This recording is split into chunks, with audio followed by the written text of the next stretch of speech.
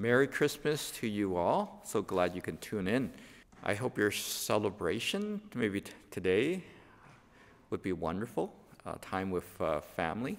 Now let me begin our devotion today by reading to you from the book of Matthew, chapter 1, verses 18. This is how the birth of Jesus Christ came about. His mother Mary was pledged to be married to Joseph. But before they came together, she was found to be with child through the Holy Spirit. Because Joseph, her husband, was a righteous man and did not want to expose her to public disgrace, he had in mind to divorce her quietly.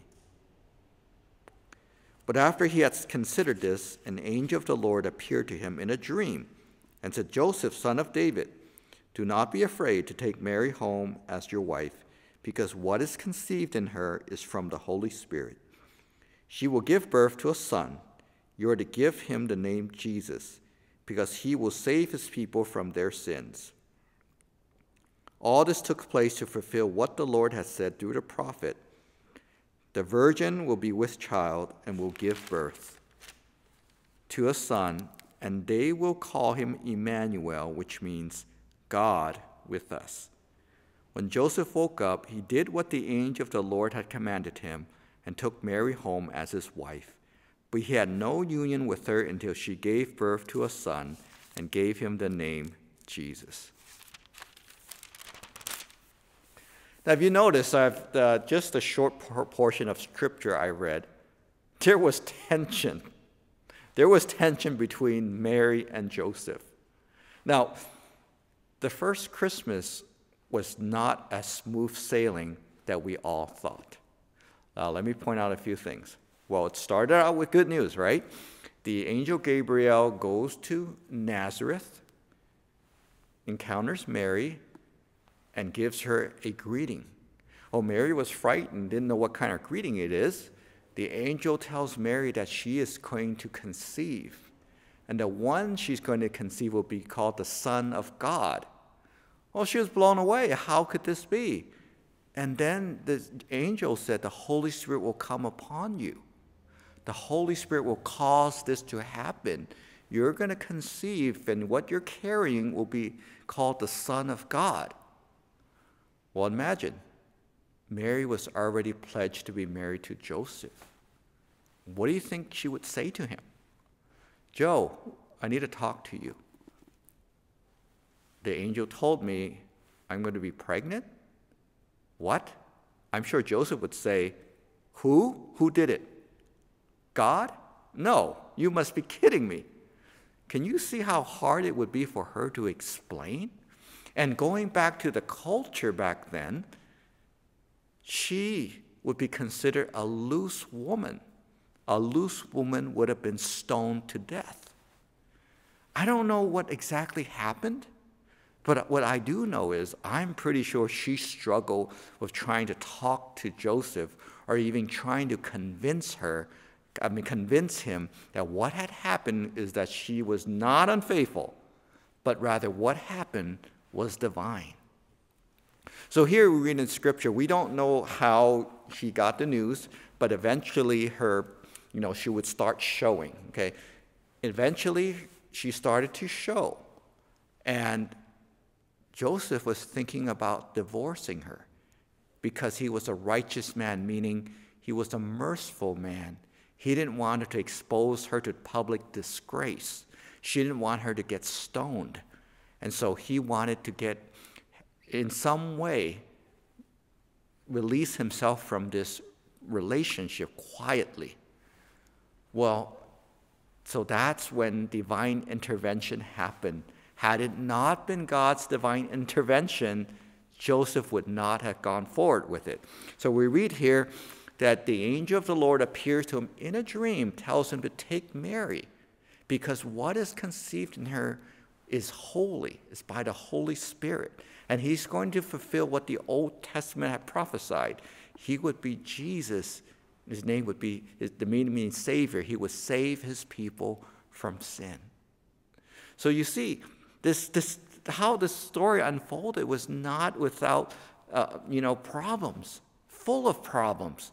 First, the relationship between Joseph and Mary, and then with Augustus Caesar telling them they need to go back to their hometown to register, which is in Bethlehem, traveling 75 miles down there while she was in her third trimester. Have you thought of the possibilities? Like, what if her water would break halfway?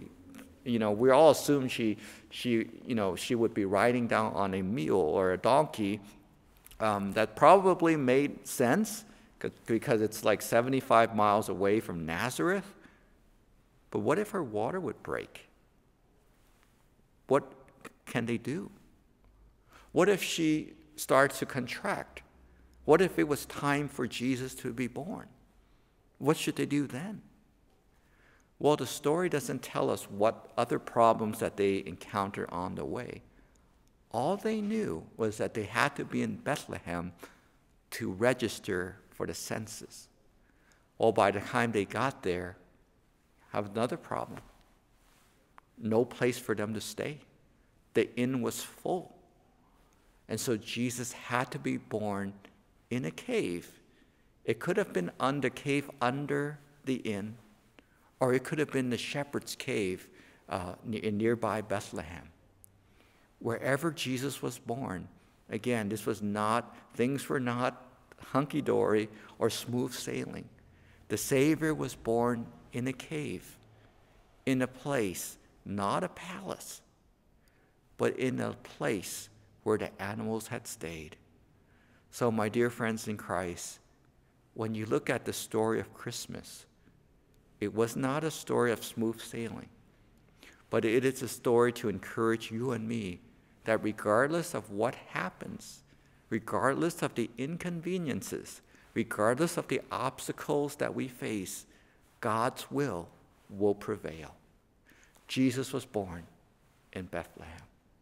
God had a plan, and regardless of what happens, God's plan was fulfilled. So, my dear friends in Christ, whatever season you're in, whatever challenges you're facing, remember this: God's plan will prevail. The Savior was born to save you and me from our sins. The Savior was born so that you and I can have a relationship with God. The Savior was born so that God can lead us, so that we can speak to him and he to us. This Christmas, I pray that you would meditate on the fact that, no, it was not a perfect Christmas. No, life is not perfect, but God's plan will always prevail. Jesus was born into this world to be with us, God with us. May God's peace rest upon you and your family. Let's pray. Lord, we thank you for Christmas. We thank you for the most precious gift of all. And we thank you for that promise, Emmanuel, God with us. So no matter what season we are in, no matter what obstacles we are facing, or what ongoing struggles we have, we thank you that your Son Jesus came into this world to give us hope. That you also remind us that you will always keep your promises, that your plan will prevail. We thank you for that assurance. Thank you for hearing our prayers. Please bless all of our families. Bless all of those who are traveling. In Jesus' name we pray. Amen.